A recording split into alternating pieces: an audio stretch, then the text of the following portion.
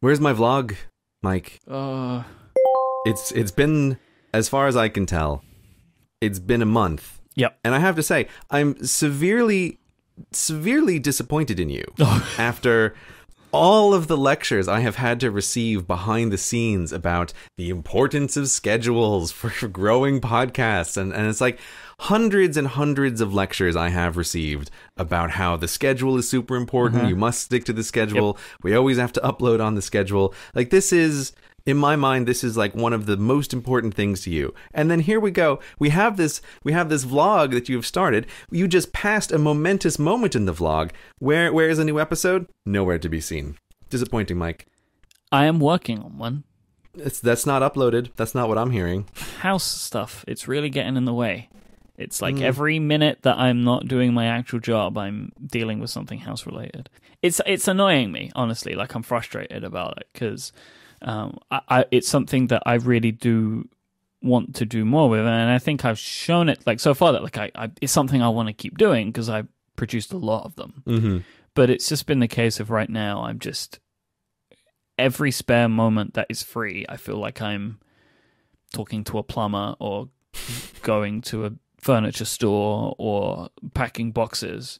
So I've kind of had to put it on ice a little bit. Interestingly, I'm working on a vlog episode which will be out not too long after this episode comes out, hopefully, which is kind of like addressing that, right? So talking about the fact that the vlog hasn't been there. And then actually the good thing about the vlog is I can show people why. I can show people Cortex Cottage. Ooh. And show them what it is that's been taking my time. Like our friend the boiler. So yeah, I have to say that this is one of those things which has been a frustration for me, because it's a side project and a creative outlet that I'm very excited about, but life has got in the way, and it's been really annoying for me because this is something that has not happened to me before. Like with all of my other side projects, like when I was podcasting on the side, I never let anything get in the way. Like I always just got on with it. So this has been particularly difficult for me because I haven't been able to put the focus in that I've wanted to. And I also feel like I'm kind of letting people down in a way. Even though like no one is saying this to me, like nobody's really being like, oh, what, except for you.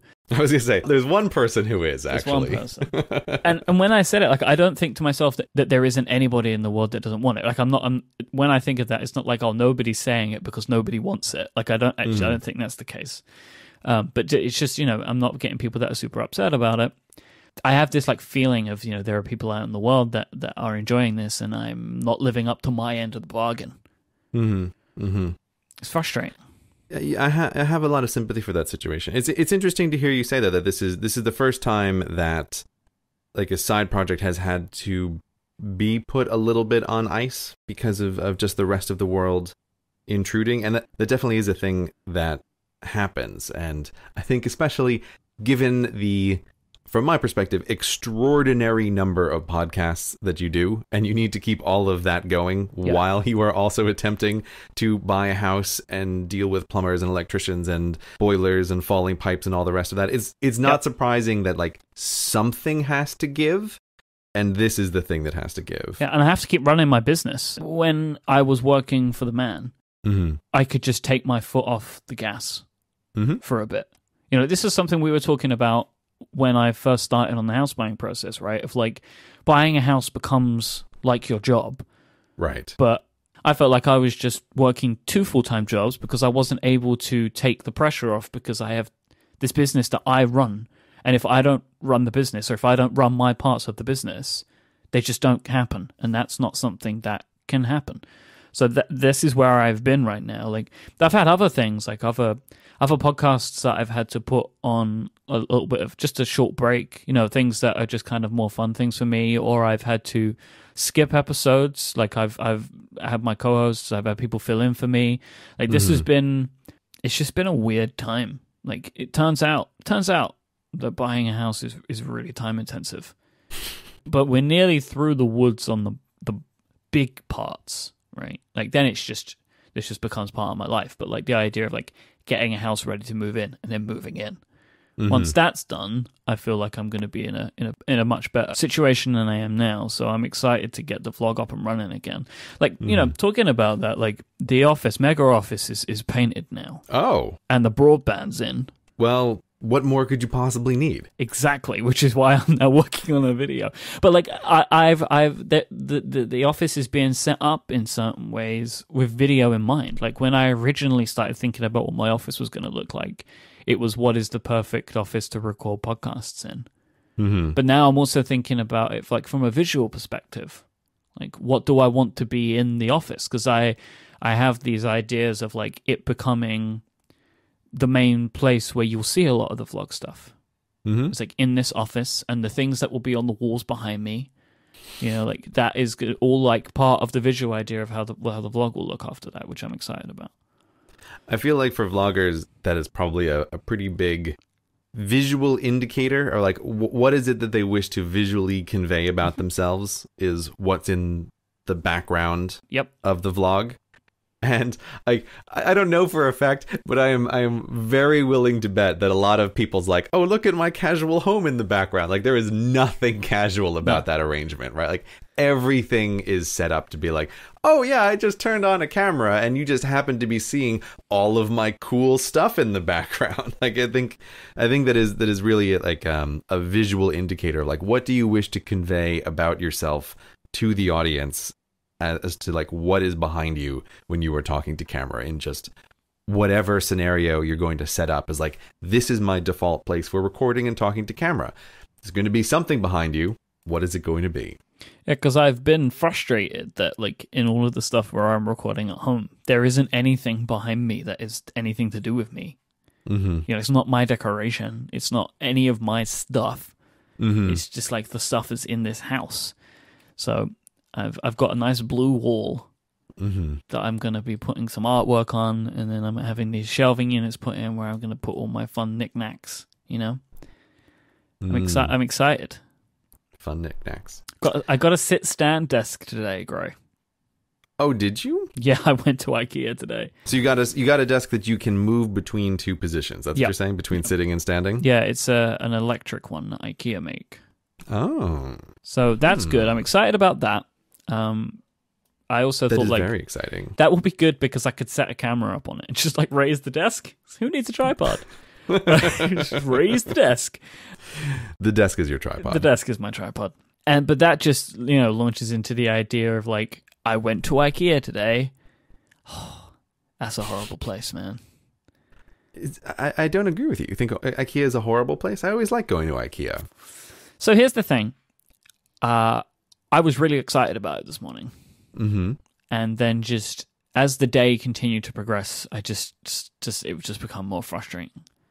Tell me, what was becoming more frustrating? What do you mean? Well, like this is very specific to me, but I just had some bad interactions with the staff there. They just weren't very nice to me. And they would, you know, they were saying things to me like I should know them. My desk, right? It said there was a little sign on the desk that said, "Talk to somebody about this. Like you can't pick this yourself." Because you know, like if anybody doesn't know with IKEA, with a lot of their stuff, like you choose what you want, then you go down into the best part of IKEA, which is the warehouse section, where you get to pull big boxes off the shelves. Right. That's the part I actually really like, because you just drive these big carts around and you just pull these boxes out of a warehouse because it's super weird. Like you don't do this anywhere else. So I just assumed, right, we'll go down to the warehouse and we'll ask someone and they will get it. I just thought it's big boxes. I don't know. So we go and talk to the guy and he's like, no, you have to talk to somebody upstairs about that. And I'm like, what? Why? And he's like, oh, because it says on the desk you have to talk to someone. And I was like, well, you're someone. He's like, no, it has to be somebody upstairs. And we just had a bit of a heated back and forth. Oh, Mike, you can't fight the machine, Mike, right? If the guy says he's not the guy, you have to go and talk to the other guy. It's just, you should know this better than anyone. You can't fight the machine. He ended up doing the order for us, though, Gray. Okay. So, you know, that's what I'm going to say. He did it. We'll see what arrives. We wanted to get everything delivered, but they will only deliver certain things. Like, if it can go in a blue bag, one of their big blue bags, they won't deliver it. So we ended up There's a bunch of boxes arriving home tomorrow, and then we had to bring this huge blue bag full of little items home. It's frustrating. Yeah, your IKEA experience, it was not good. Doesn't sound great. No, it doesn't sound great. I've never had that kind of experience at IKEA, but also whenever my wife and I go, we do have a I don't know how to put it, but like optimized for gray experience at IKEA. Yeah. because there are 3 phases to IKEA. There's at least the one that we go to. There's like the upper floor, which is all the showroom stuff. Yep. Which I do think is fun to walk around. You know, they have their little layout, and you can find little secret shortcuts around, and you can see how everything looks. It's like, okay, this is great. I like this layer. Everything is arranged nice and neatly. Like my wife and I got essentially our whole kitchen arranged, by looking at all the kitchens on that top level. Like, this is great. What you said, the warehouse level, that is fun. This is the logistics level. This is where IKEA makes their margins level. Yeah. Like, it, that's satisfying. It's like, ooh, we're hunting for these different things and we're putting them on a big tray. That's great. There is, however, the worst part of IKEA, which is not the showroom area, but downstairs, what to me, in my mind, is just filed under the room with 10 million decisions. Yeah, this is, I think, what they call the market. Yeah, that sounds familiar. It was like, would you like to look at 40 different types of spoons? Right? Would you like to look at 17 different types of placemats? Here are 15 different types of candle holders. And what my wife and I have learned is that this is not a place for gray. That I should not go here, because it ends up being that I use up all of my decision-making ability on the top level, and by the time we get down there, it's like, I can't handle this. There are too many decisions to make, and from my perspective, they're all too small that I can't bring myself to care about. I think my problems of everything that happened from warehouse onward was because of the marketplace. Yeah. The marketplace is not necessarily a good place. It just wasn't a great part, where it's like, well, we're going to get this thing, but we need it in this color, but it doesn't match with this, and then we just, it's not, I don't think it's my scene. There is the restaurant, though, which I enjoy. Yes, but this is why when we go to IKEA, what happens is, when we get to the area of 10 million decisions, what really happens is, now it's restaurant time for Gray, and I go get some meatballs. You get put in the playpen. Right, exactly. Like, I go get some meatballs, and then it actually works out really well, because when my wife is done in that section, which she can handle much better than I possibly can, when it's over, if there's any like major decisions or things that she can't decide over, it's like, okay, I've had some food, I've recharged a little bit, and then I can make 10 quick executive decisions about like this one or this one, this one or this one, this one or this one. But I cannot deal with the level 1 of this. It's just like, there's just too many things, and they all seem too similar. So that's the way to get through IKEA. It's a problem, because like, I want to be there helping, and I want to be involved in it and all that stuff. Yeah, see, that's your mistake. But it takes a lot out of me. That's your mistake. Yeah. To the point where I will get really angry with people when they don't give me the customer service that I like. Yeah, but that's exactly it. Like, you're going to be super grumpy after having to make a ton of decisions. Like, this is just an unavoidable thing. This is like a reproducible under laboratory conditions kind of thing, that like, just give people lots of decisions and they become frustrated. So just try to avoid that as much as possible. What I found really interesting, though, for these two people in IKEA, is neither of them rose to my anger. They must see this a lot. I imagine everybody in this area is used to people that are very angry and upset. Right, coming bleary-eyed out of the marketplace, right? Holding 4 different candle holders in their hand. Yeah, I'm sure they see this all day long. I did wonder what a grey IKEA experience would be like. And now you know. Now I know. Yeah, it's great. I don't mind going to IKEA at all. Today's episode of Cortex is supported by Hover, the best way to buy and manage domain names. Hey, did you know that over 100 million .com domain names are already registered, and a new domain is registered every single second? When you think of an idea, you need to find a great domain name before somebody else snatches it up. Hover makes it incredibly easy to quickly register your own .com domain. Instead of making you opt out of page and page of add-ons that you don't want or need, Hover only offers domains and emails so you can quickly secure your domain and get back to working on your great idea. Hover is known for their no-wait, no-hold, no-transfer phone service, so when you call, a real live human being is ready to help. Plus, they have great online tutorials, email, and live chat support too. Those .com domains, if you have an idea for something and you can grab that .com, that is so valuable.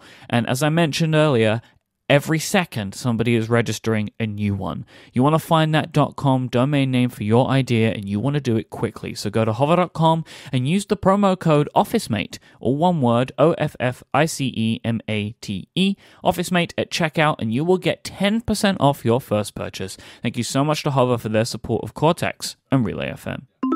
I am excited about setting all the office up, though. Are you going to build it yourself? The IKEA stuff? Yeah. Yeah. Good. People will know how well this went because my current plan is to take a time lapse of me putting my desk together. Oh, okay. For the vlog. For the vlog. It's all for the vlog.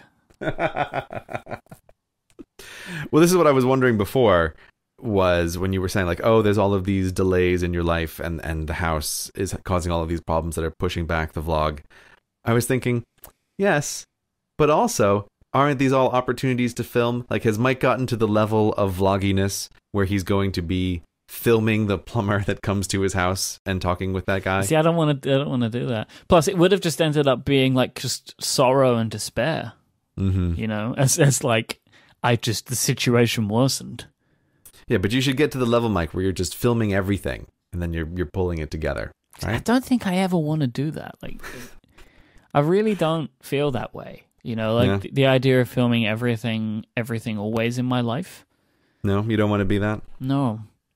You don't want to be having a Canon 5D on a gorilla stand in your hand every day, all day? That's not what you want to do? You know, like the reference, like, look at Casey Neistat, right? He just gave up his vlog.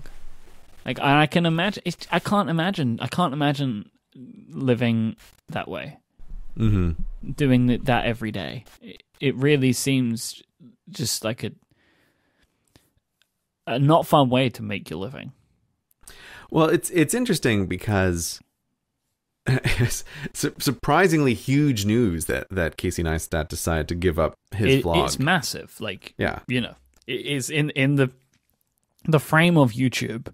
It's like one of the most, like, the fastest rising YouTube creators of all time, probably, right? Like, his kind of rise to prominence was incredibly fast from where he was to now. And he's kind of become like crown prince of YouTube because he's very, like, it seems like just from watching his vlog, like he has been like a pseudo spokesperson for them. Yeah, it's an interesting thing to see, but it's like he is the golden child of YouTube. Probably because he doesn't edit together videos that depict YouTube board meetings as Hitler-Nazi rallies like PewDiePie does. Exactly.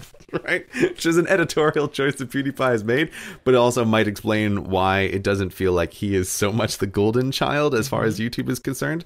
But yeah, in the past year, it feels like YouTube has wanted to show off or mention the existence of Casey Neistat at every conceivable opportunity. That he is like their unofficial spokesperson, and I think that has been very interesting. And you are right that he is, you know, got to be one of the fastest growing channels in the last year. It's just phenomenal. It's absolutely phenomenal. It just says a lot to me because, you know, I think we're going to talk about analytics a little bit later on in this episode, but, you know, whilst we've spoken about the fact that YouTube ad rates are not amazing, if you have a video that goes up every day that has like 3 million views a day, I know that's going to add up. Yeah, right? that starts to add up. Yeah. So just my like the way I've been thinking about this is like that shows how hard it is to do what he did, because he's leaving he's leaving behind a lot of money. Now I don't know what he's going into, you know. I expect that he's probably going back to do a little bit more of what he did before vlogging, which was like advertising type stuff. because he seemed to start moving into that a lot more. Like it seems like he was doing a lot of work with Samsung. Yeah. But it's like, to tie it back around, like I don't think I could ever live my life like that. Like I like making YouTube videos about specific things. I like coming up with ideas of things to do, and I'm in a vlog style because that's just, for me right now, that's the stuff that I can conceptualize. But I want to do different things as well. Like I want to try and make better looking technology product review videos as well. Like that's something that I want to do. Like I really love that style of YouTubing as well, like with MKBHD. Like I love his types of videos. I was like, could I do anything like that? I don't know. Like maybe one day. Like, so these are types of things that I want to do, but like right now, vlogging is just the easiest to do because it's like, it's the style that you can achieve with the lowest technology possible, right? It's easier to edit that stuff because I don't know how to use After Effects. Yeah, I mean, and it's one of the reasons why, like, I was sort of giving you a hard time earlier about not uploading, but I think it's like I am aware that I want to see where you go with this, because I think even in the few videos that you've uploaded, they are clearly different from each other. Some of them are much more vloggy, some of them are much more like a technology review. And I think like you are still clearly in the figuring out what you want to do phase. And I think that's interesting to see. Like, that's why I want to see, like, what is the next thing that you're going to put up? Like, how does it look? What changes over time? Like, I think it is interesting to see that happen over time. Like, and you're putting together good, interesting episodes. So it's much better that I am harassing you about where is the next Mike Hurley vlog, as opposed to simply never mentioning it. I've just been like, that was a fun thing you did. Yeah. Stopped already. Okay, well, not everything works out. But that would be terrible. That's not what you want to hear. A little thing with Casey Neistat, though, that I thought was just kind of funny and seemed very, very Casey, because you're talking about how you don't want to be filming, the plumber in your house. You don't want to be filming everything all the time. And when I got a bunch of messages from a bunch of people saying that Casey Neistat had given up the vlog, I naively assumed that he probably had some message up about how, like, it was just too much work and it was too tiring and it was just taking up too much time. But of course, no, because Casey Neistat is a total machine, is like the literal reverse of that. Yeah. Where he's quitting because doing his daily vlog has just become too easy and too routine. I felt like, you gotta be kidding me, man. Like, I just thought that was really funny, and it's just a case of, like, I am projecting the reasons that I would want to stop doing a thing onto him, right? But of course, he has entirely different reasons because he's an entirely different person, and for him, it's like, it's just so easy to do these million view daily vlogs. I really do think it's a little column A, a little column B, though.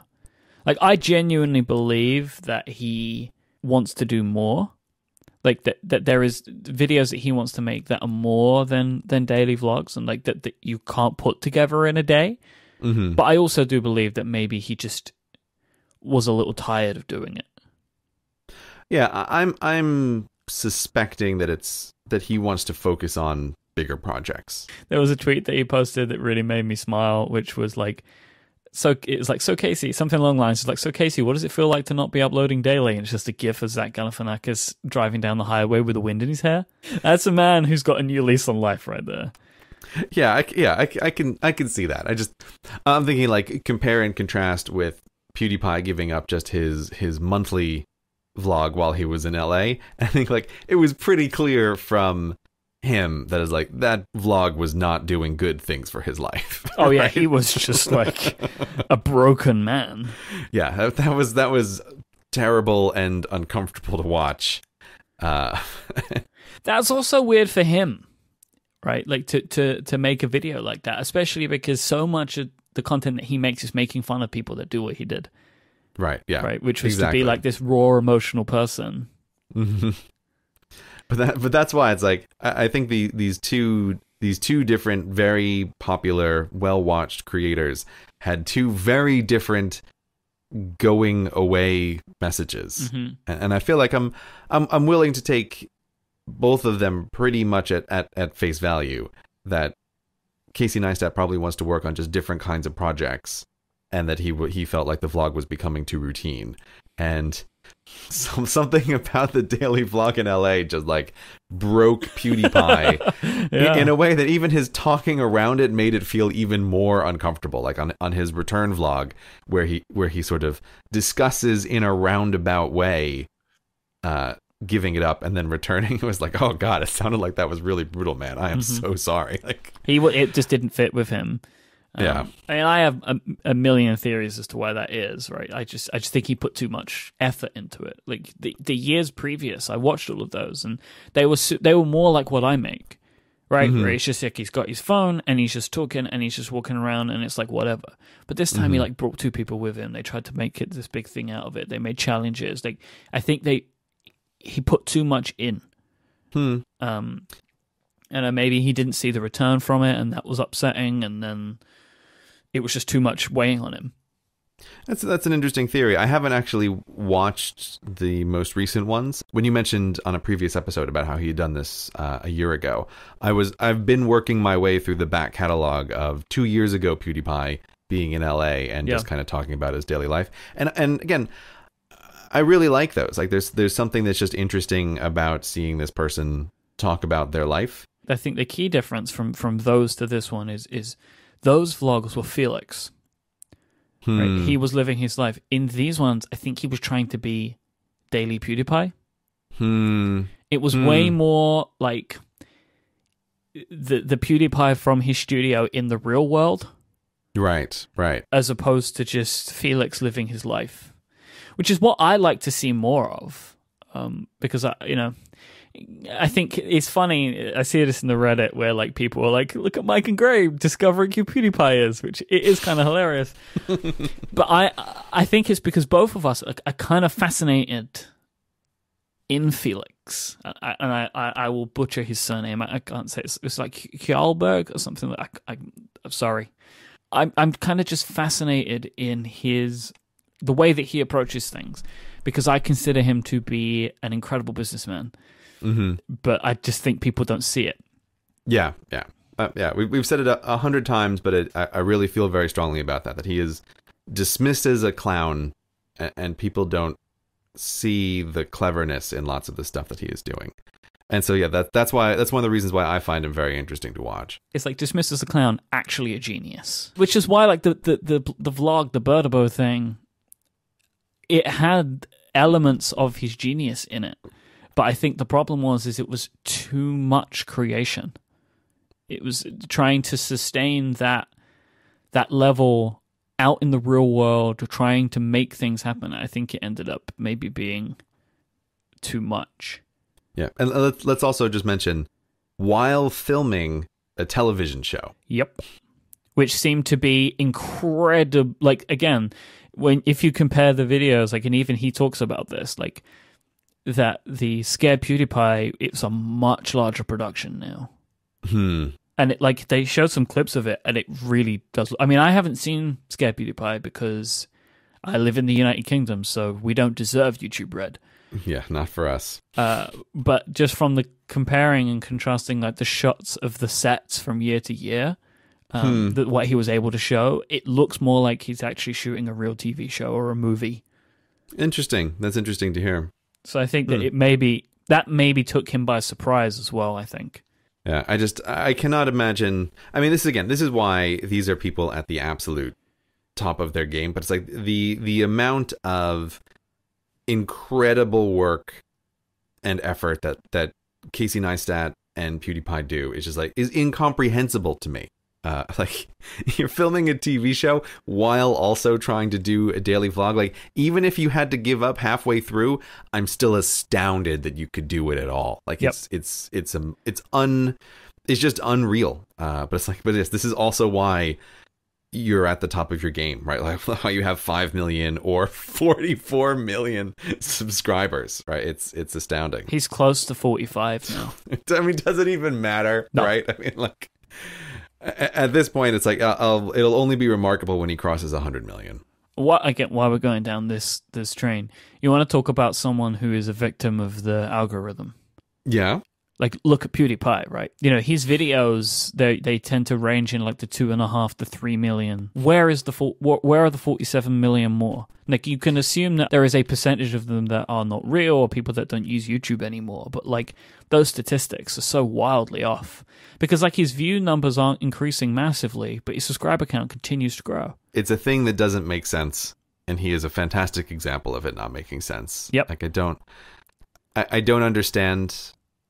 It's his like current pictures, his current avatar on YouTube is Mark still Zuckerberg. Yeah, I know. It just I don't know how he always manages to pick something that's just funny. Like, I don't know why it's so funny, but it just is. Yeah, but talking about that algorithm, and it's like, I look at PewDiePie, and it's like, all of your videos should have 10 million views, right? It doesn't. If these subscriber numbers keep going up, I don't understand what's happening. Like, why people are cycling through the system like this. It just, you know, I would so love to be able to understand what the algorithm is up to and understand, like, okay, but you have millions and millions of people subscribing to see this guy's videos, but his actual video viewership numbers stay remarkably consistent. It's weird. Like, it's very strange. I only ever look at this and think it's like arrogance on YouTube's part. What do you mean? You are showing an intent. You are saying, I want to see this person's videos, and they're like, no, we'll show you what you need to see. Mm-hmm. Don't worry. Don't worry about that. Like, don't worry yourself. Like, we got you. 49 million people said yes.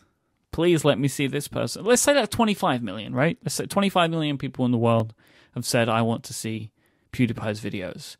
Mm-hmm. And YouTube are like, we'll show you what you need. Right. It's a strange thing, and it is this weird, as discussed many times, this feeling of like YouTube puts a lot of emphasis on the subscriber numbers, and in my mind, they're a number that is very hard to understand what it still means. Right, it's like, I don't understand. Like, the part of it where it continues to get weirder for me is I don't think I miss any of the videos to the channels I subscribe to. So like, I don't know what the rest of the world is seeing. Yeah, you don't know what's happening. No. Like, is it because is it like a self-perpetuating thing? Is it because I always watch the videos of some of the channels I subscribe to that therefore I always see them? Like, I don't know. It's so confusing. Yeah, it is very confusing. I did notice though, like, again, this is one of the cases, like, if you pay attention, you can see the algorithm picking stuff for you. Where on my account, where I actually have a ton of channels that I'm subscribed to, I noticed, like, boy, I haven't seen a video from a couple of people in a while, and I went and looked through, and it's like, yeah, sure enough, YouTube just decided for whatever algorithmic reason that I no longer wanted to watch whatever channel, right? And I click on it, and I see, they've uploaded 5 videos, and I've seen none of them. It's like this is clearly a thing. Like, it obviously is a thing that YouTube is deciding what you want to see, and it was just weird to notice from that other end. Like, oh, okay, here's a case where I am subscribed to a few people's channels, but I would be showing up as a kind of fake subscriber because YouTube decided for whatever reason, like, oh, we're not going to actually show you their videos anymore on that home screen. It's like, oh. Okay, like, well, we'll all just cross our fingers. It's the other side of what I consider to be an amazing thing, right? Like, I can open YouTube anytime now because I'm putting more time into it, and there's always something. Mm-hmm. There's always something. Yeah. But then on the flip side of it, there's stuff that they're taking away. Although, while we are talking about subscribers, I do want to quite seriously congratulate you on crossing the 10,000 subscriber threshold. Thank you. Well done there, Mike. I am really pleased about that. You should be super pleased about that. It's a lot faster than I would have expected, genuinely, for that to occur. So I assume that... I genuinely think that every single one of those people listens to this show. So I will take this time to thank all of you for subscribing. It really is a very interesting thing. And this is another thing why it's been hard for me mentally to not have anything that I can put up, because I have these people there now that I want to give them the content that they have shown the intent to see before the algorithm disregards me for all of them. Right. I think we can safely assume that at this level, there is a high degree of interest in those subscribers and seeing all of your videos. I hope so. Yeah, and it matches up pretty well because I'm looking at your numbers here on vidstatx.com, which I don't know how much you ever look at your own numbers, but I can see that you're closing in on 100,000 views, also quite a milestone. Didn't know that. That's great. You have 98,011 views right now, and that works out to be an average of just under 9,000 views per video. So I think like that's matching up in an indication very clearly that like your subscriber base is very much watching your videos. Yeah. Right. Like those numbers are highly lined up, right? You're no PewDiePie who's getting like 5% of his subscribers to watch those videos. So I think it's interesting to see. I'm flying just below the system. It's not chewing me up yet. Like I'm still at the level where we're all good. But yeah, I think I just wanted to take a little moment to note that on the podcast. I think it's really well done. What I'm waiting for, and for anybody who wants to check on Mike's stats every once in a while on VidStatX, is you don't yet have a ranking in the system. This is one thing that I have been checking. Oh yeah, you want to see when you get a ranking? I just want to know what level that puts you at. Yeah. So here is a thing that I think is interesting to see for newer YouTube channels when they begin, is on VidStatX, you can look up any channel and you can see the statistics that they have about it. And what's particularly interesting is at the bottom, they show you two tables. One is subscriber ranking and one is view ranking. And they'll show you, here's your channel, here's the 10 channels above you and the 10 channels below you. And they'll show like what's the gap between each in terms of subscribers and views. And a thing that I always find is fascinating and is just such a reminder of how many YouTube channels there are, is how long it takes for there to even be a difference between the channels above you and the channels below you. So for example, if you are a YouTube channel and you have like 3,333 subscribers, well, it turns out there's like hundreds of YouTube channels that have that exact number of subscribers. And it actually takes quite a while before you start getting into the range where you have a unique number of subscribers. And it looks like you are right on that range right now, that just over 10,000 is where the numbers start actually being a little bit close to different. As of today, when we're recording, there are only 5 YouTube channels in the world with 10,147 subscribers. Right. Woohoo! But like, I think it's really interesting to see, and what this is evidence of is a power law distribution, that like there's a small number with a large number of subscribers, but that you mentally underestimate the enormity of the numbers on the other end of the spectrum. Yeah. But it's like, I find that fascinating that even with 10,147 subscribers, there are 5 other channels that have that exact number of subscribers. And so I'm curious to see when you get a ranking on VidStatX. I'm like so eager to see where do I show up? Like how many hundreds of thousands am I off the top? You know? Yeah, like I don't know when it begins, and I wonder if it begins when you actually get into the numbers of uniqueness, right? Like where do you get a unique listing for the number of subscribers? Honestly, I would be surprised if it happened before a 6-figure number. Yeah, but the thing is, with the power law distribution, the slope keeps increasing.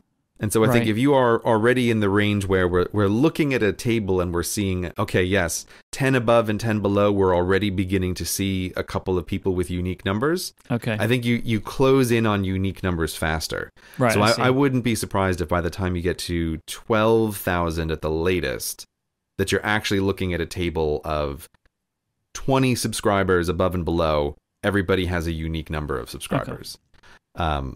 But I do think like it is just so interesting to see, and like even on the view ranking thing here, there's another channel that has the exact same number of views as you, right? Like 98,011 views. It's like, well, there's one other channel that has that exact number of views, right? But it's just, I guess what I'm trying to get here is like, it's just the size of YouTube is mind-bogglingly large. Like, it's just incomprehensibly large at all scales, and I find that just fascinating. This real feeling like the YouTube world is so much bigger of a planet than the TV planet ever was, and it's huge at all scales. Like, that was the thing I was also just so aware of at VidCon was this weird phenomenon of running into and talking to people who have channels with sometimes millions of subscribers, and it's like, I have no idea who you are. Like, I've never heard of you, and like, but it's just like our little worlds don't overlap, and it's just enormous. The size that YouTube is at, I can't conceive of there ever being a platform that could be more bigger and vibrant than this. It is very hard to imagine another platform ever dethroning this, just because of the huge size of it and all the inertia that implies. It's like, what else could there be, right? Yeah. You know, like, in forms of entertainment, there have been all of them, and there are democratized platforms for all of them. Mm-hmm. Right? Anybody can have a blog. Anybody can have a podcast. Like, these things exist. They are audio and written word. Mm-hmm. And now everybody can put themselves on camera, or they can make videos. And it's clear that the game is over. The video platform won. Mm-hmm.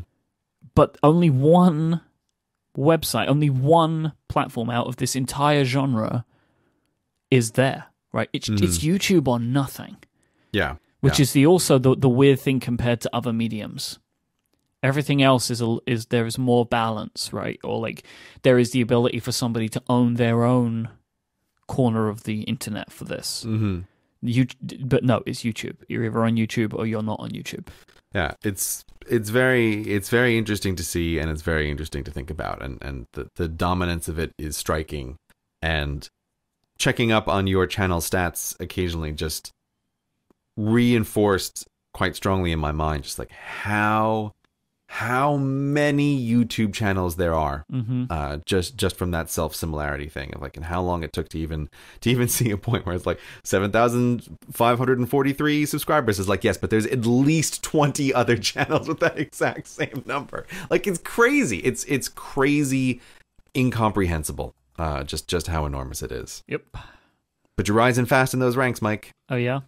You'll have a ranking number soon. I can't wait. People keep an eye on it. Tweet Mike when he gets his ranking. Yeah, tell me. I'd love to know. Yeah, get screenshots. I want to see. Today's episode is brought to you by Tracker. With smart cars, smartphones, and smart homes in our lives these days, technology is making everything smarter. But losing your possessions can make you feel less than smart. This is where Tracker makes losing things a thing of the past. Tracker is a coin-sized device that locates misplaced keys, wallets, bags, computers, even pets in seconds. Just pair the Tracker to your smartphone, attach it to any item, and find its precise location with the tap of a button. It is that easy. You can track up to 10 devices at once with your phone. And what if you lose your phone? Well, all you need to do is just press a button on your Tracker and your phone will chime even if it's on silent.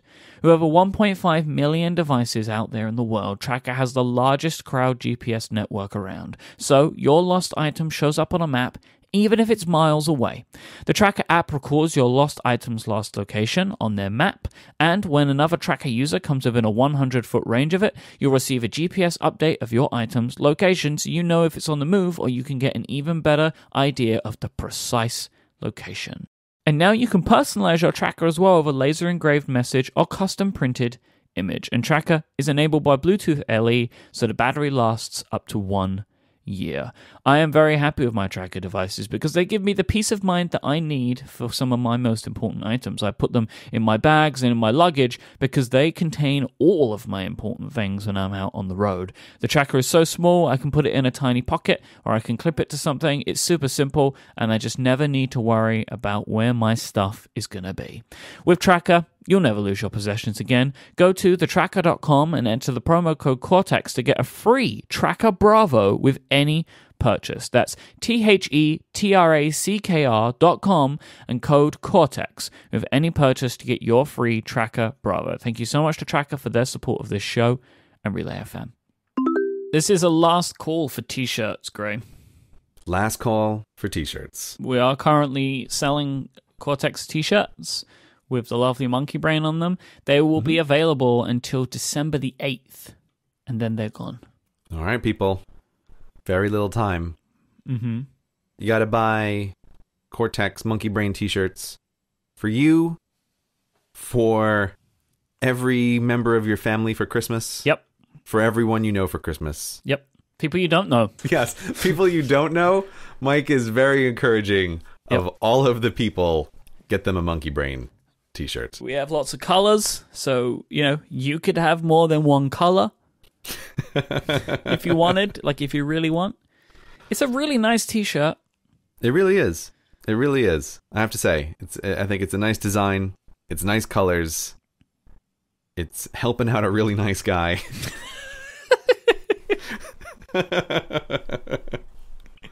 Again, I would just like to state, I'm okay. Everything's fine. It's just very expensive time in my life, and it would be really great if you like the look of this T-shirt. If you can buy one, we would really appreciate that. Yeah, they're fantastic looking. All the colors you could possibly want. Yep. US and EU distribution. There'll be links in our show notes. You can go and buy them. Do you hear that? He's doing everything he can, people, right? Yeah. If you live in the EU, if you live in the US, we've got men's T-shirts, we've got women's T-shirts, right? Like everything that you could possibly want. If you like dark colors, if you like bright colors, whatever it takes. Whatever it takes, there's a Cortex Cottage T-shirt with your name on it. And the name of all the strangers you might interact with that you could also buy T-shirts for. We had a few people try and fix your VIP problem from the last episode. Oh, did we? Yeah, a few people wrote in with this, but I will credit Ryan. He was the first person to write in about this. There's an option that you could do to create a smart folder on your Mac in the Mail app, where the rule is that if an email has come from contacts, you can keep them all in one folder. So the rule is, if from contacts, put in this folder.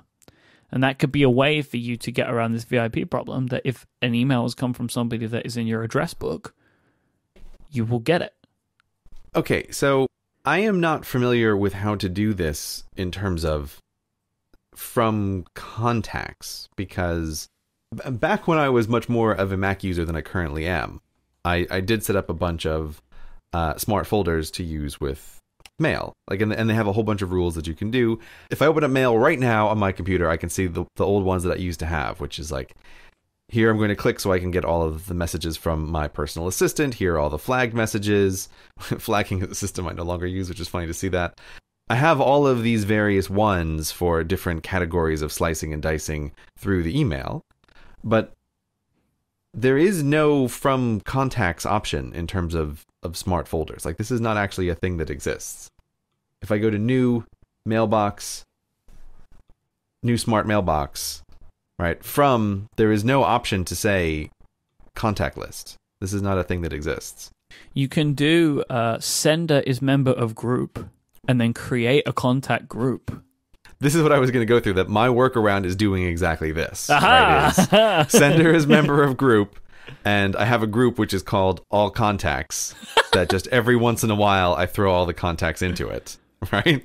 So it's like, this is sender is member of group all contacts, right? And then it's okay, great, now I can pull out all the people who are my contacts. However, as always with this stuff, this gets back to this weird problem of, well, that's great and all, but I tend to prefer to work on my iPad, and a thing that I don't even want to know how many years this is now for, but whenever it was that Apple had these smart mailboxes and smart folders, which you can also do in iPhoto, I remember thinking, oh great, these will be on iOS any day now. And it's been like 5 years, 6 years. I don't know how long it's been exactly, but it has been forever that you cannot have these smart mailboxes synchronize over to iOS, and it's crazy to me. So even if I do construct on Mail on my computer a smart mailbox that says like, oh yes, just show me all the contacts, there's no way to synchronize that over to Mail on iOS. And as my own personal frustration is, I used to run my whole photo management system with a series of smart folders that would kind of pull up photos that I needed to look at and sort through, and like, okay, here are photos that I need to edit. And I had this whole system for being able to go through my photos. And for the last many years, I have just totally given up even trying to organize photos on my devices, because it's like, well, I can't do this with smart folders. You won't have smart folders on iOS, Apple. I don't understand why, but it's incredibly frustrating, and I think weirdly limits the power of these devices. Like, I don't get why this is a thing that has never made it over into iOS. Tell iOS to push that folder is what Ryan told you to do, Gray. Well, I don't understand then what Ryan means by tell iOS to push that folder. You tell Ryan I need more details. I need to understand what he's talking about, okay? I'll tell Ryan, and then we'll come back and we'll fix your problem. Oh, great.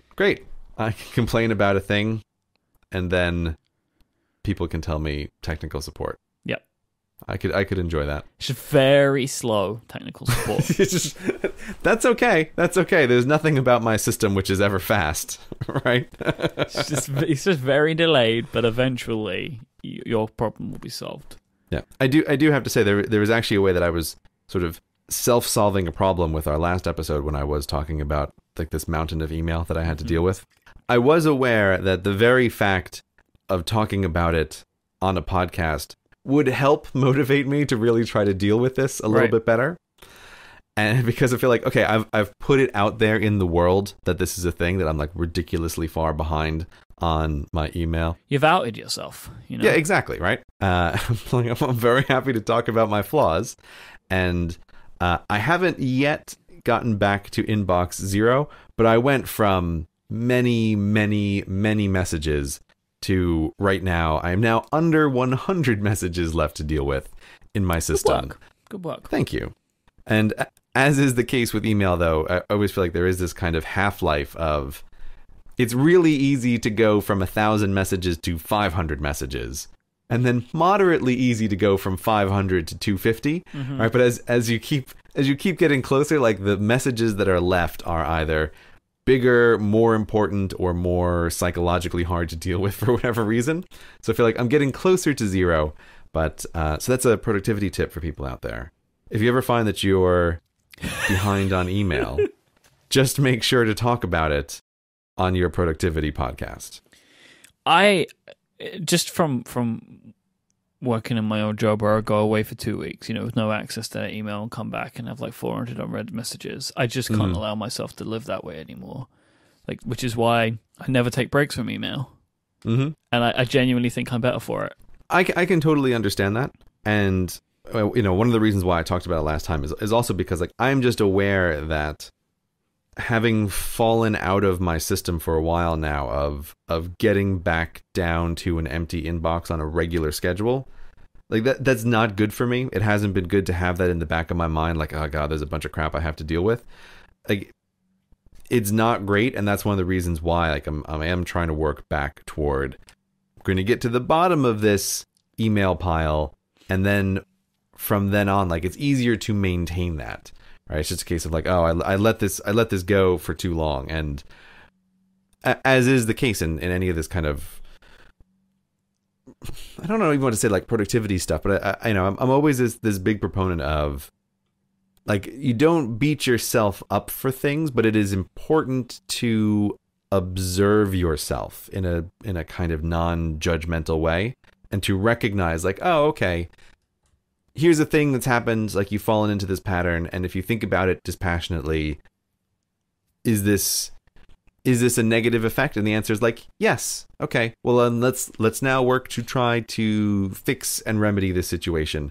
So that's kind of the phase that I am in this right now. Is just like, okay, let's get back to the thing that you know is a better thing, and overall, like, that will help all of the other things that you do, because it hasn't been helpful to have it just in the back of your mind that there's all these unread messages. Like, I have 4 emails in my inbox right now, and I try and keep it below like 6 or 7 usually. And those are ones that are like, the back of my mind, there's like 2 of those where I'm like, I have to respond to that. Right? Like, this is something I have to respond to. Now, I can take that because there's not a lot of stuff around it.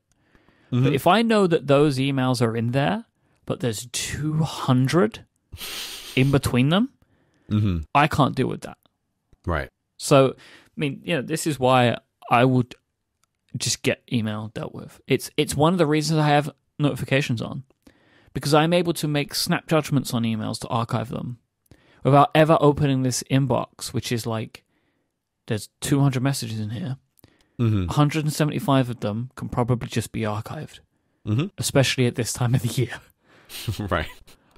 And it's a thing that I think, again, is when I talk about like observing yourself, like I think it's a really important skill to be able to figure out how do you work and what works best for you.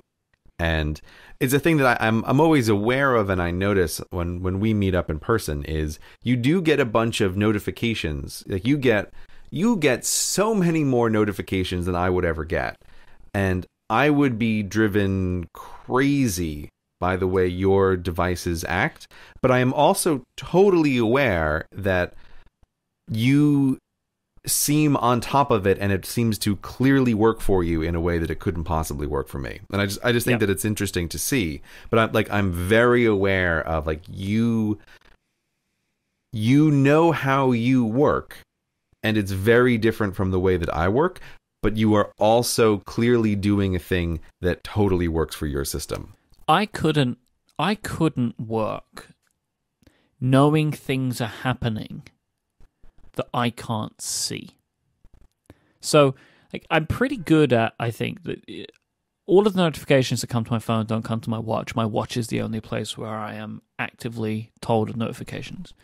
And I get the majority of what goes to my watch is messages and email, which works great for me because I'm able to see a subject line and archive an email, which is like a vast amount of the email that comes in I need to deal with, right? Because a lot of it is, I'm never going to respond to this. Like, it's a marketing message.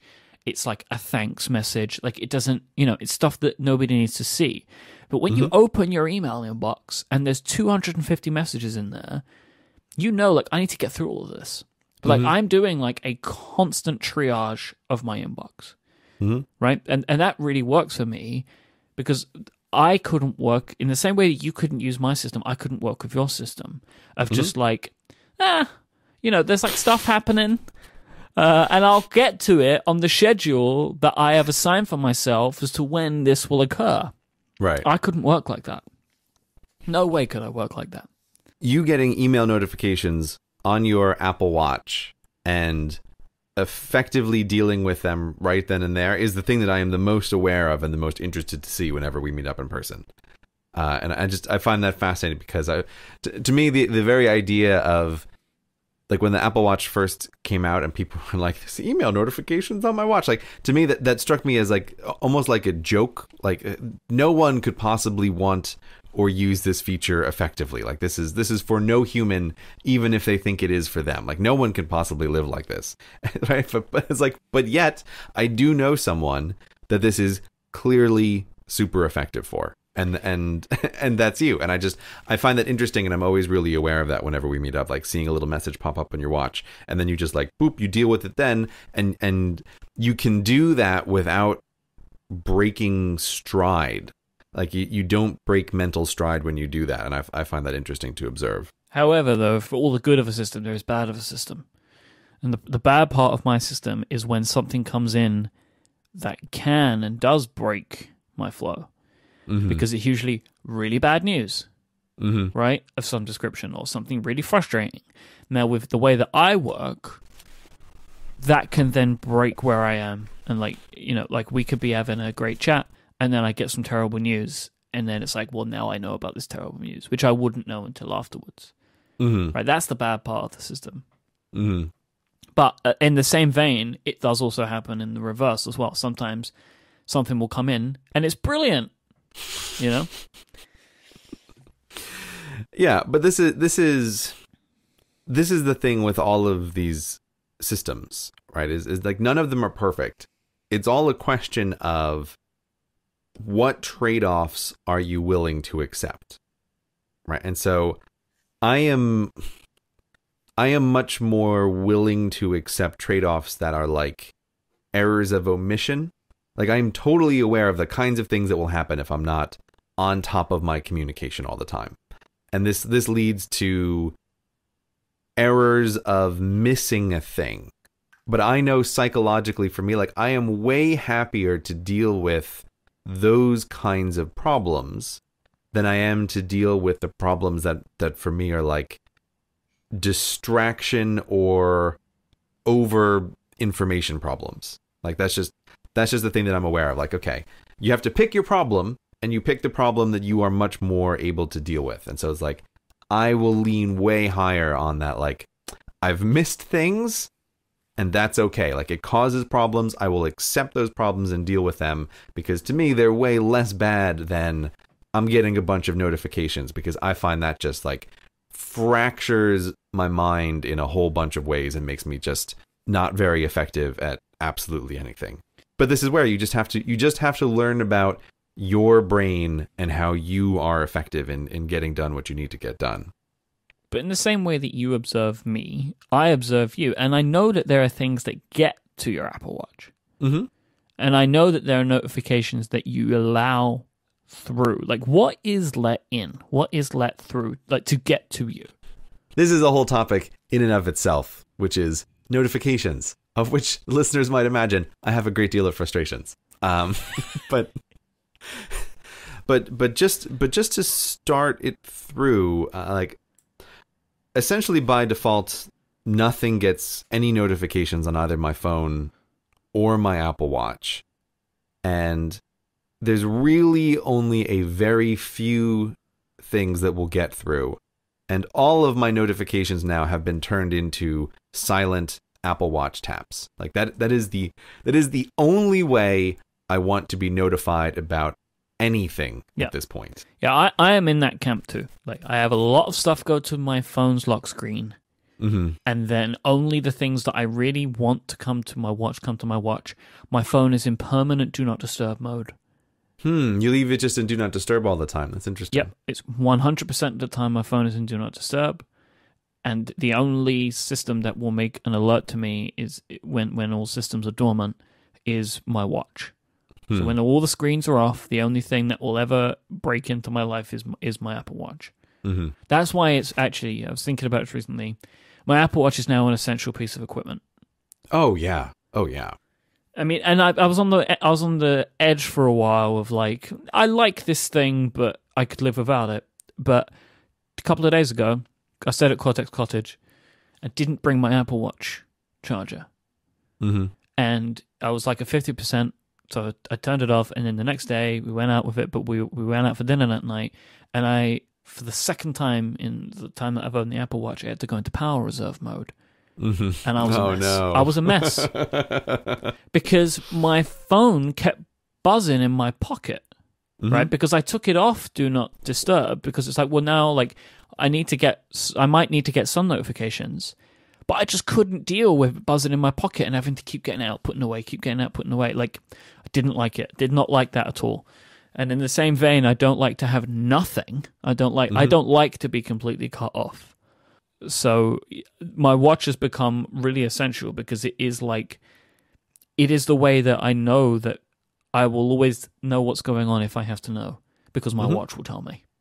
It is a fantastic notification device. Right? Like it's really like a notification accessory to the phone, and for that, it does a really good job. Like, every once in a while, it still misses notifications, but it's still like a real win of making the phone less distracting, having an easy way to see what's occurring, and to be unobtrusively notified about a thing. And you know if that makes the watch worth it for you or not. Like, there are some people that are like, that is ridiculous, and that's because you don't need this. Right, exactly. There is a specific type of person that's like, yeah, I need one of those. Like, we all knew it, where it's like, I need one of those because I need the thing that will let me see my notifications wherever I am, no matter what I'm doing. Mm-hmm, mm-hmm. So to answer your question from before, like, I have some frustrations with notifications, and I think I can kind of relatively cleanly mentally divide my notifications into two categories, which are someone else is trying to get in touch with me about something, and then The other category is I am trying to have my phone help me live the life that I want to live in whatever way. So I'm trying to have my phone nudge my own behavior in the correct direction. Right? So like these are the kinds of things. So it's like notifications from other people. That's like iMessage, and that's from Slack. And then like I'm trying to nudge my life in the right direction.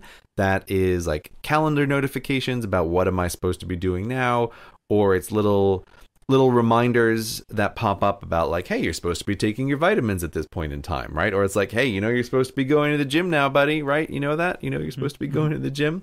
Like I find those kinds of things really helpful and useful to, this is such a hard thing to describe, because I think when people hear it, they imagine that the kind of person who sets up a bunch of these reminders is also just like mechanically doing everything that the phone says. Like that is not the case, right? But what it is, it's trying to nudge myself in the right direction about things. And this also includes like work timers. So when I'm doing like a 40-minute working block, right? Like I'm setting a little timer, and I find it helpful to be notified when the end of that block comes up. And so those are the notification categories for me. The problem that I have with the way notifications are set up is that there isn't... Basically, I think Apple really, really would benefit from adding more granularity to the way notifications work. Because, like we were saying before, I'm aware like I can kind of suffer from like, oh, too many people are trying to get in touch with me right now, and I find that stressful, and then it's like it's sort of hard to deal with. It makes me less effective. And this is one of the reasons why, like, over the course of my being self-employed, I have really learned that maximizing my own effectiveness is about having like two phases to the day. The morning when I am closed off from the world, and the afternoon when I am much more open to the world. So in the morning, I only want to receive the notifications that I have set up for me. Here's a notification from a timer. Here's a notification to go to the gym. Here's a little calendar appointment about a place that you're supposed to go right now. Messages from me. No, not messages from you, right? No messages from Mike, because like this is a thing that I was aware of. I found personally productivity destroying, and this is partly a side effect of living in the UK, was it was really common to wake up in the morning and see like a bunch of badges in iMessage and Slack from other people in America who needed something from me. And I was so aware, like just seeing those things, it was very hard to be like, oh, I'll look at them later. It's like, yes, but I see the red badge now. Like I know that there are messages waiting for me. And I knew like, man, if I check those messages, I'm going to kind of lose a morning of writing, because I'm going to get sucked into whatever this is. And then I'm burning my most productive time. So it's the difference between me and you, right? The beginning of my day is purposefully built to respond to all of that. Right. Yeah, this is a case where we are total opposites. Yep. But nonetheless, what it means is like, ideally what I want is to be able to tell my phone, hey, listen, phone, between the time when I go to bed and essentially lunchtime the next day, I don't want to hear from anybody about anything, right? Like I don't want you to beep. I don't want there to be badges. I don't want any kind of indication that anyone in the world is trying to contact me. Leave all of that stuff for the afternoon when I can deal with it without burning the most valuable part of my day. So this is more than do not disturb, right? This is like, imagine that no notifications had happened. Right. But here's the problem. In the morning phone, I do want you to send me notifications from some apps in particular. Yes. Right? Mm-hmm. So I want, so for example, I want Do to be able to send me notifications, because I use it for work timers, and I use it for like nudging timers about like, go to the gym, buddy, right? Like that kind of thing. And I also want Calendar to be able to send me notifications, and OmniFocus, and a couple of other things that I'm using like to track stuff. Oh, plus also my exercise applications, like they need to send notifications for various things. So like there's a whole category of stuff that I do want notifications for in the morning. So the option of totally shutting down the phone and saying no notifications is off the table. Like, that will not work. That will not be really effective. And so I have 2 notifications now that remind me to do the best payoff for me, which is I manually at night flip the switch to turn off all notifications from iMessage, and I don't turn it back on until the afternoon. Why could you not just put your phone into airplane mode? Because it sounds like all the notifications that you want are local notifications. They're not all local notifications. Okay. One of the problems is due and synchronizing timers across a bunch of devices. Right, I see. Yep. They're local once they've synced. Right, exactly. Yeah. They're local once they've synced. Like, I have attempted to do this with airplane mode, and airplane mode gets like most of the way there. Yeah. But not all of the way there. And it also totally cuts off the possibility of emergency contact. Exactly. It's too far, I think. Airplane mode is good, but it is really draconian. Yeah. And airplane mode is like, press the button to live like it's the 1800s, right? Mm-hmm. That's what it is. It's like, well, yes, I will have quite a quiet morning if that's the case, but that's too far. And I forget which iOS it was. I think maybe it was iOS 9, but whatever it was after the watch came out, I thought, oh, it's a total no-brainer that Apple's going to introduce greater levels of granularity in terms of notification to iOS.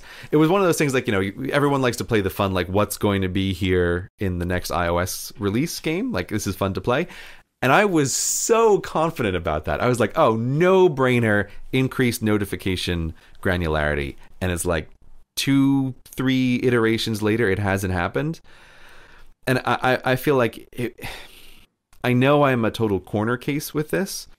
Basically, like, even if Apple only introduced the option to tell an app that it is able to override Do Not Disturb, I think that would solve like 80% of the corner cases that people are concerned about. Because I think there is a class of app that people would want to be able to tell, you can override Do Not Disturb. And that would go a long way. Like, in my dream world, I would really love to be able to set hours in the way that Slack does. Like, Slack lets you say, like, oh, this person will receive no notifications between these various hours. I would love to be able to do that for all of the apps. But I don't know. I know I'm a bit of an edge case with this, but I feel like Do Not Disturb is getting a little creaky feeling. Like, it feels like this was made for a much simpler device a long time ago. And it also just has some weird, unexpected behavior about, like, setting alarms. Like, alarms seem to be able to override Do Not Disturb. And yeah, it's a little showing its age, I think. The alarm thing makes sense to me, because one of the primary use cases for Do Not Disturb, even the icon displays it, is for your phone not to make any noise when you sleep. Of course. So alarms have to override it. Right. But what I mean is, like, would a user expect that an alarm overrides it? Like, I think Apple makes the correct choice here, right? Obviously, alarm should override Do Not Disturb. But it does mean that Do Not Disturb is not like a perfect system. No. Right? That there's something weird that's going on there. And I also always wonder, because the app that I use to track my sleep is somehow able to get through the Do Not Disturb notifications. I think because it's running a recording. Like, it's pretending to record all night, but it's not really doing anything.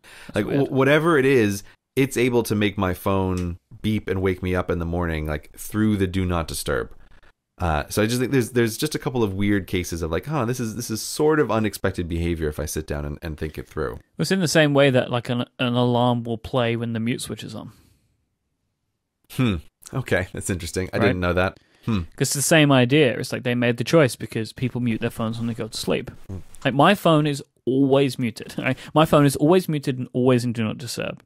I run my phone very weirdly. I do the exact same thing with the sound. Is always mute. It's never not mute. Always muted, always in Do Not Disturb. Adina's is even more nuclear than that. She doesn't even have vibrate on her phone, which seems crazy to me.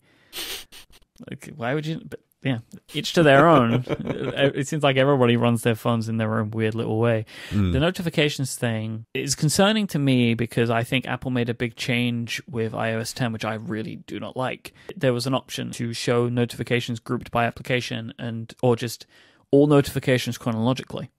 And they took away the grouping by application, which I cannot even talk about how upset this makes me. Because I used to use my notification center as kind of like a dashboard of what's going on in my day, and I would clear off certain notifications as they were not needed, and sometimes that would be an entire application's notifications, but I would still leave certain things on there because they're a reminder of what's left to be done. You know, it's like an extra thing. It's like, here is your email inbox. Like, here are the things that have come in today that you haven't dealt with yet. Here are the tasks that you haven't cleared off yet. Here's the messages that you need to reply. But you can't do that anymore because it's like, if you've got 12 emails, you either clear them all off singly or you clear the entire day's worth of notifications. And it frustrates me no end. And that's where, like, a choice like that, taking away a feature like that, genuinely makes me feel like we're not going to get more granular notification support in the near future. I just don't see it because they've, I believe, regressed notifications. They've taken away an option. I can't imagine them adding more. I don't use Notification Center very much, but I did, I think in one of the old episodes, I mentioned that I do have one of my iPads set up so that I could pull down Notification Center and use it similarly to the way that you do, of like, let me just get an overview of all of the notifications that I have seen. And I had to stop using it after they made this change because, like, this is just totally useless to me. Like, if I can't group this by application, it's just like, here's a bunch of random stuff that came in random orders, and it's like, this is not helpful. Like, I don't actually care that I got an iMessage after an email from a VIP. Like, this is irrelevant to me, right? What I want to see are emails, iMessages, Slack messages grouped by application. I don't just want to see it all spread out throughout the day. And so, like, I agree with you that I found that a concerning change. Like, okay, I think you don't have enough granularity in the way a person can handle notifications. And this is not a feature that I use a lot, but the fact that you have removed it is concerning to me. And I don't know, like, I've been thinking about the notifications a bunch because I'm really trying to, I was actually kind of trying to write like a little bit of an article about the fussy way that I set up my own notifications, and just trying to really like sit down and make the system as perfect as I can make it be, and like write out, okay, here are all of the cases under which I want to receive a notification from this or that. Like, what am I going to do? And it just made me aware of, even looking at my phone, where I feel like I run a pretty clean phone compared to most people, but it's like, man, scrolling through that notification tab, it's forever long, right? Like, there's just so many things that could potentially send you notifications, and it doesn't feel like there really is enough there to manage all of the different kinds of urgency these various apps can represent. And like, I think a great case for the, like, an app should be able to override Do Not Disturb is the increasing world of home monitoring equipment, right? Like, I'm sure that, like, there are people out there who would want a notification if their front door opened, if they were traveling, even if their phone was in Do Not Disturb, right? Yeah, I want to know if my Canary home security camera has detected an intruder. Exactly. That is the most important notification in my life.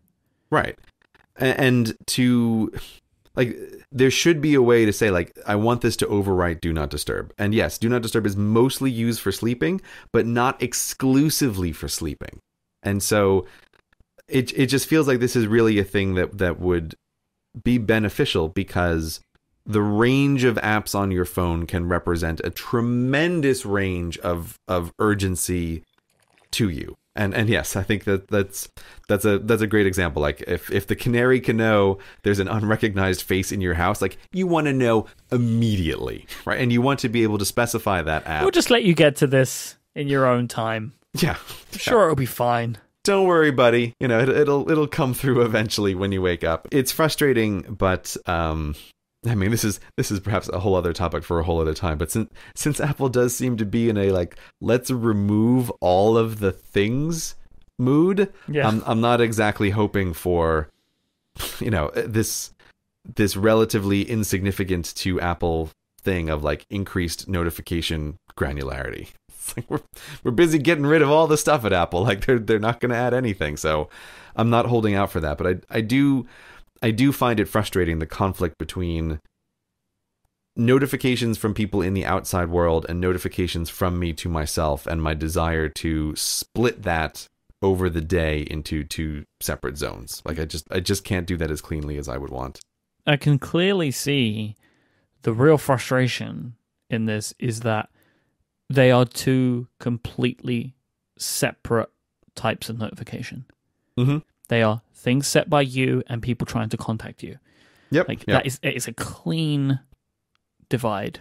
And that's why I can see why this would be so frustrating. I would also want to be able to specify different people as being more or less important in their ability Super VIPs. to reach me. Yeah, it's like they do it a little, but not really enough.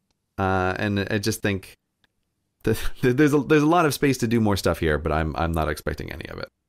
Today's show is brought to you by Blue Apron. Blue Apron's mission is to make incredible home cooking accessible to everyone while supporting a more sustainable food system, setting the highest standards for ingredients, and building a community of home chefs. For less than $10 a meal, Blue Apron will deliver seasonal recipes along with fresh, high-quality ingredients to help you make delicious home-cooked meals.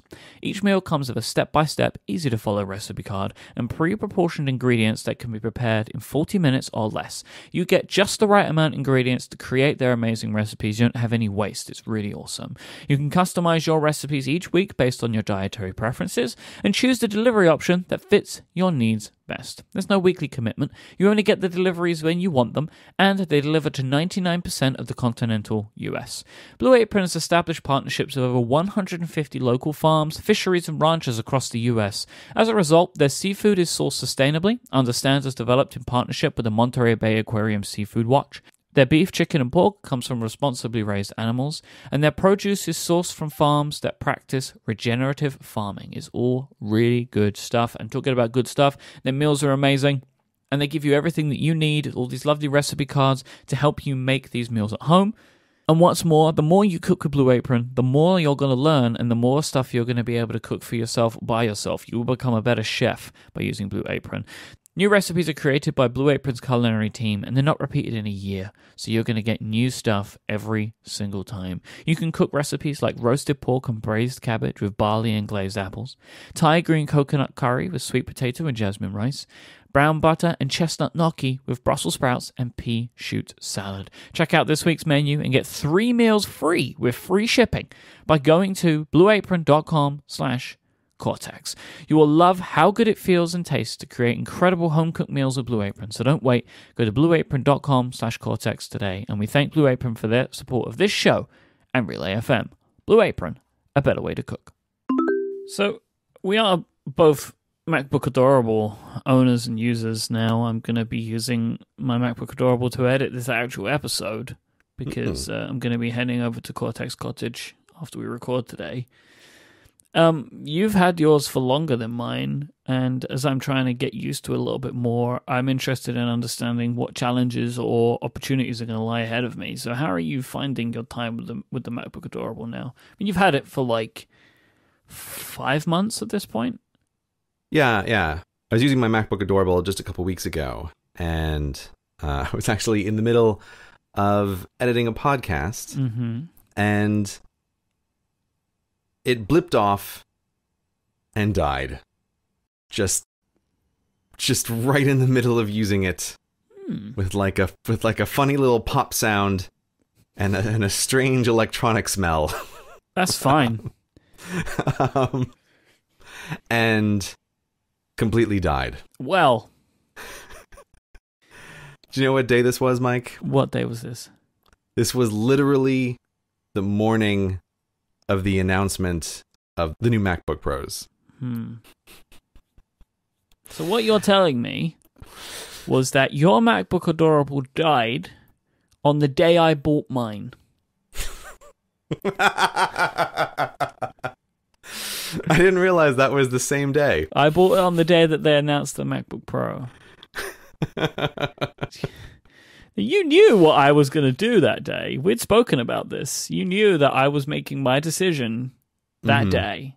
Could you not maybe just told me? I think it didn't cross my mind. I was busy that day with something. I can't remember what it was. You're editing a podcast, it sounds. Yeah. Oh, yes, that's right. Of course. I forgot. I was in a real rush. And I ended up having to like switch locations and get home to my iMac. And I remember I was watching the event in mute on my computer while I was actually busy editing the podcast that I needed to finish up by a particular time. So I had the event in the background just silently playing as I was trying to edit on my main machine. That's not good, man.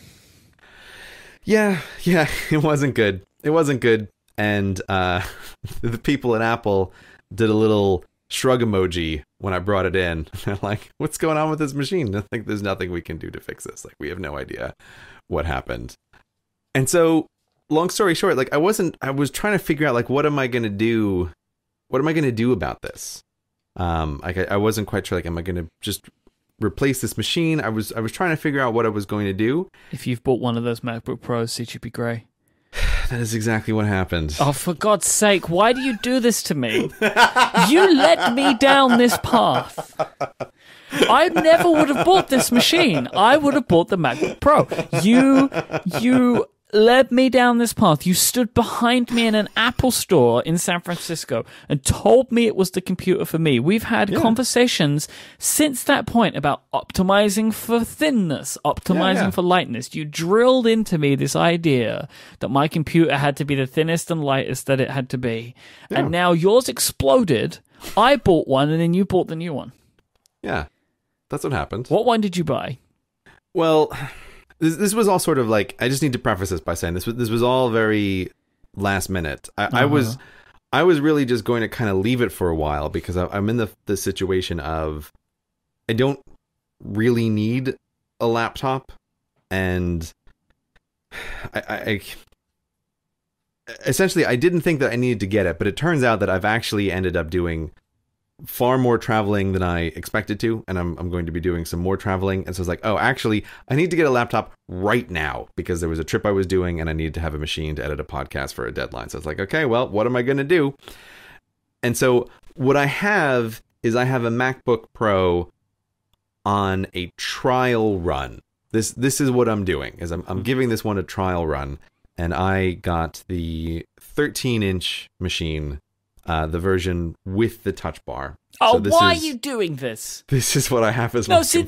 This is unacceptable now. Why is it? Why did you buy that one? There's no point. Why did you do that? Why are you so angry? Because you pushed me into you. Why did you buy the one with the touch bar? You don't need that. It was in the store. Like, I literally just went into the store. I was like, what computers do you have? I need a computer right now. Yeah, but they also have the one without the touch bar. I'm traveling in 12 hours. They also have the one. They probably had more of the ones with the buttons on them. This very moment. No, I am not happy. And the guy was like, oh, we have the ones with the buttons and we have the one with the touch bar. It just came in this morning. And I was like, oh, really? Okay, let me try that one. That's how the conversation went. Mm-hmm. There was no like, ooh, I want to try the one with the touch bar. That didn't enter your head at any point? Oh, yeah, I would like to try it. You decided to, sight unseen, go for a computer with a new interaction paradigm you'd not use. That sounds like something you would make that decision to do. No, you saw the new shiny thing, and you decided to buy that. Because what you could have done was just go, well, I had a bad MacBook, I'll just get another one of those. Yeah, I could have gotten another MacBook. That is totally an option, right? But I thought, like, oh, let me try this thing, because there was a single problem with the MacBook Adorable that was an issue for me, which was that I couldn't edit podcasts consistently at 2x. That I think it's a problem with Logic, because the MacBook Adorable, when I first got it, could do podcasts with Logic at 2x. But then there was some update, and whatever they changed, the MacBook Adorable couldn't handle it. So if I set it to 2x, it would crap out. To be honest, that really does seem like something that would push that machine more than is comfortable. It's asking a lot then, because that is, you're using a Pro app on a machine that has no fan, and then you're saying, do everything you're doing twice as fast. Right, exactly. Like it's really not fair. And I never do this, so that's one good thing, I guess. Oh, really? Okay, that's interesting. So that's a difference in our workflow. See, I am constantly editing at 2x. Right, but we edit differently though, right? Yeah, that's true. I only ever do like these first run edits where I have to listen to everything and fine tune. I never do these like pass throughs that you do. Yeah, so this is part of my workflow is I want to do really fast pass throughs to hear stuff. And even when I do final edits, there are sections where I know I can listen to this at 2x. And just try to fix a few little minor things. I don't have to listen to this at actual speed. Yep. So the 2x is really important to me. And whatever it was in the last update with Logic, like it just couldn't handle it and it would crap out. And I found that really frustrating. And then you pop the processor and... Yeah, like maybe that's actually what it was. Because I did keep forgetting and try like crank it up to 2x. And then the machine would crap out and be like, oh, okay. Like I'd grind it back down to 1.2 and feel like I was, a snail editing my podcast. So maybe that is actually what broke whatever was inside. I never made that connection, but you may very well be right that I fried some circuit by trying to do the podcast at 2x constantly. You may have overheated it or something. Seriously, I don't know enough about how this stuff works, but like this thing, it just gets hot. That's all it does. That's all it can do. It gets very hot. But nonetheless, I was seriously considering, do I replace this machine or do I try the Pro? And this is why, like, I feel very solidly that, like, I have the Pro on a kind of trial right now. I'm just seeing how it is. I'm trying to use it a bunch. I did use it while traveling. And there's a lot to not like about that machine. But I'm trying to figure out, like, what are the trade-offs here that I'm willing to pay, right? Like, there's always going to be a trade-off. And with the Adorable, the trade-off is it will take me longer to edit podcasts. But am I willing to take that versus with the 13-inch MacBook Pro, the increased size and weight of the device? Like, is this a thing that I'm willing to do the trade-off? And I don't know.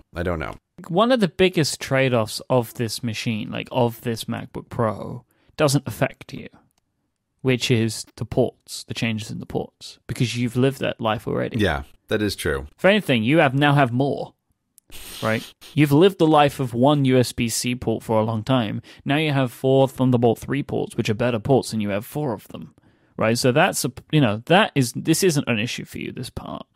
Yeah, I could record a podcast and charge at the same time. Well, I can do that because I took a trip down to Dongletown. Yes, but you don't always know when you need to go to Dongletown, right? That's part of the problem. Well, so here's my solution. I have a thing that Anchor make where it's like USB pass-through for power. Mm-hmm. So that just never comes off the power cable. Mm-hmm. My power cable has a permanent dongle attached to it with 4 USB ports on it.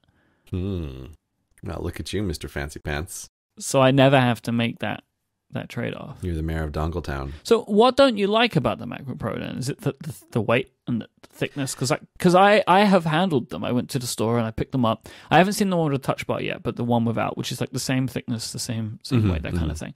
And I picked it up. I was like, no, this is too heavy and too thick. Like this is not what I'm looking for. Because you had goaded me into getting the MacBook. Okay, now you're using provocative language by saying I goaded you. You stood behind me in a store and you were whispering, buy it in my ear. That is literally true, and it was the correct decision, yes. Like, I don't know how much more you can goad somebody into that decision. But it's not goading, it's guiding, right? This is totally different, totally different. It's guiding you towards a correct decision. But no, you are right that it's a funny thing, but boy, picking up the MacBook Pro after having used that tiny little Adorable, it feels like it might as well be that old 17-inch computer that Apple used to make. Right? It is significantly heavier and significantly thicker. And that is by far and away the thing that I like about it the least. Because if I'm using a computer while traveling, I'm using it for very specific circumstances. And it's like I need to edit something, and that's what I'm going to use it for. And like, I don't necessarily want to carry around a heavier device. The other thing that I've noticed with it, because I've been trying to use it to get a real sense of like, what do I think about this machine, is good God, is the battery life all over the place. Like it is not a machine I would ever want to have to use without it being plugged in. This is a common complaint, but not a consistent complaint of this machine. It's been, no one seems to have really nailed down what's going on here, but the battery life tests and stuff from the reviews are all over the map. That's interesting to hear. Yep. That's very interesting to hear. Some people have found it amazing. Some people have found it abysmal. Yeah, I will put it at seemingly very inconsistent. Is what I feel like. I spent the other day just trying to get a sense of it, and I was doing what I would regard as pretty light work, which is I had Ulysses open and Evernote, and I was doing some writing and some researching. And from fully charged down to the little battery warning, I think I got like 4 hours out of the thing.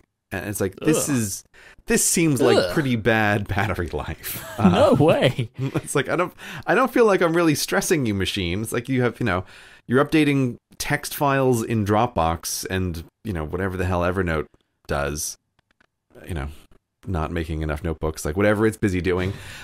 And it doesn't seem like I should be dropping the battery this much, but I totally was. And then I'm wondering, like, is it the touch bar? Like, is that what's causing this to happen? Like, I don't know.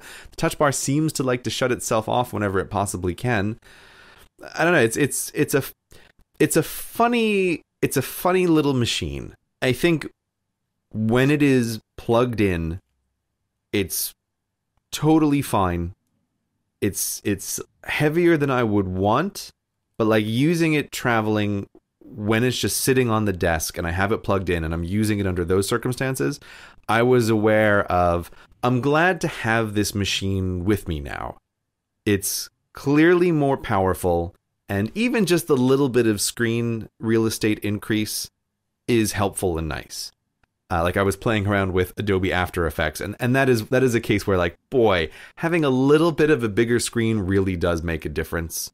If I'm doing any kind of animation work on this. But if I'm using it away from a power cable or when I'm actually packing it in my bag, then I don't like it so much. So I'm not quite sure what I think of this thing yet, but I felt the need to tell you, since you're always like, hey, aren't we MacBook adorable buddies? Like, well, maybe not. I don't know. Well, I've very much enjoyed using my MacBook Adorable so far. I've edited a few podcasts on it. Mm-hmm. But now I guess I'll just wait for it to go pop. Cortexmas is nearly upon us. The annual, biannual, triannual? It's a septa-annual, right? It's a septa-annual holiday. Septa-annual Cortexmas is nearly upon us. The original Cortexmas happened over the Christmas period. Mm-hmm. And it is coming. It's coming fast. And it's proved so popular, it happens many times a year. Yep. At least in my head. Exactly. So I would like to do something special for our final episode of the year, which is next episode. Mm-hmm. I would like to do an all Ask Cortex episode. Ooh. So I would like our listeners to tweet at us using the hashtag AskCortex, or leave comments in the Reddit that are questions, and you can address them to me in the Reddit, so I'll see them all. And I'm going to collect up a host of really interesting questions from our listeners to round out 2016 with. So send them in, and we'll talk about them next time.